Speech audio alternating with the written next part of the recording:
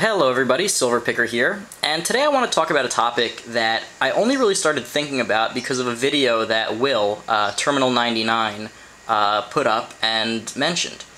He talked about the concept of falling in love with your investment, and that really struck a chord with me because I've noticed that that's sort of what's been happening to me. When I first started buying the gold and silver, I started because my friend who did the same thing. He would buy gold, buy silver, buy coins, and he would sell it, almost immediately and flip it for a profit. And that intrigued me because I was interested in business, and I decided to do the same. So I started buying gold and silver and coins, and fully intending to just sell everything and just make cash, make money to spend on whatever I want or invest in whatever I want. But then I started learning more and more about the gold and the silver, and started thinking that it might actually be a good investment for the future. So I figured, I'll split it up. I'll keep all the coins that I buy, because those, have also a numismatic value, and they're easy to store, and they're easy to sell. So I decided to keep that, and then sell all the scrap for cash. And I did that. I got a safety deposit box at my bank to keep all the coins in. And, I would buy coins, look at them, and then, I'd bring them to the bank, put them in my safety deposit box, and keep them as an investment. But the more I started learning about the coins, the more I got interested in actually collecting them. And I started feeling an attachment to them. And once I saw Terminal99's video where he talked about falling in love with your investment, I realized that I was succumbing to this issue. So what's the solution?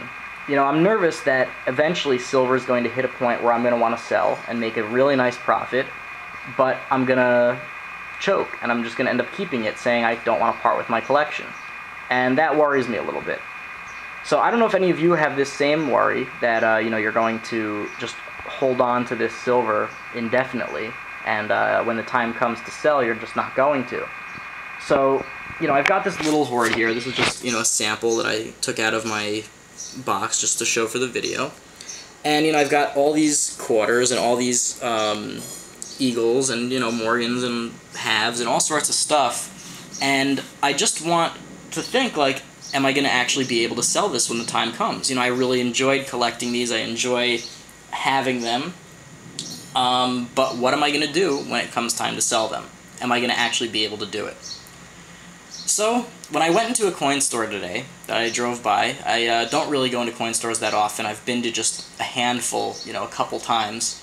And I stopped there and I started chatting with the guy who was there. And we were talking about coin collecting, and he realized, obviously, right away that I was sort of a newbie. And we started talking, and we were talking about albums. And eventually, by the end of, my time talking to him, I ended up buying this United States Dansko typeset album.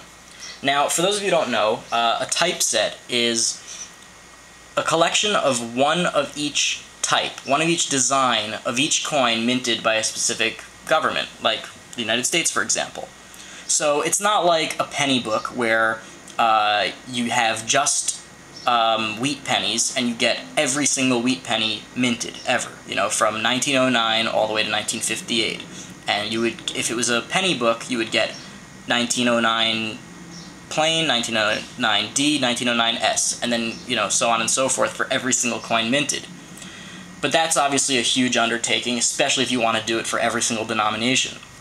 So this is a good sort of compromise to my dilemma. This way, I get to have one of each type of coin, American coin, and I get to keep that as a collection and not have to feel guilty about it. Because when the time comes to sell, I can sell all of this, but not have to regret selling any of my coins, because I still have a really nice set that represents United States coins. So for example here, I don't have very much in here yet, but like I have one, what's it called, a large cent, a US large cent. So, you can see here, you've seen this in my other video, it's 1847, and as I get nicer and nicer grades, I will, with better eye appeal, I'll trade them out. So if I have, I don't have to get every single one from 1840 to 1857, which is, when they made this coronet braided hair large cent. I just have to have one that falls within those dates, and I can sell the rest guilt-free. You know, and over here I've got one steel penny, right? It's in pretty bad shape, but if I get one in better shape, I'll switch it out, and I'll be able to sell this one, and I won't feel guilty about it, and I won't have to hang on to it and feel like I'll regret selling it. So I'd like to hear what you guys have to think about this, what you guys have to say about it. Do you guys notice that you've fallen in love with your investment, or if you're coin collectors, do you ever worry that you'll never be able to sell your collection when the time comes? Granted, if you collect it not for the investment, then it's a totally different story. But have any of you else found that you've sort of gone from investor to collector? And do you think that something like this, a compromise like this, would be a solution for you? Or would you want to be a little bit more broad? Would you want to have a few albums? Or maybe just keep all the dollar coins you buy and sell everything else? So I'm going to show off the actual collection in a separate video, but I'll end here, and I'd love to hear what you have to think, what you have to say. So thank you very much, and Silver Picker out.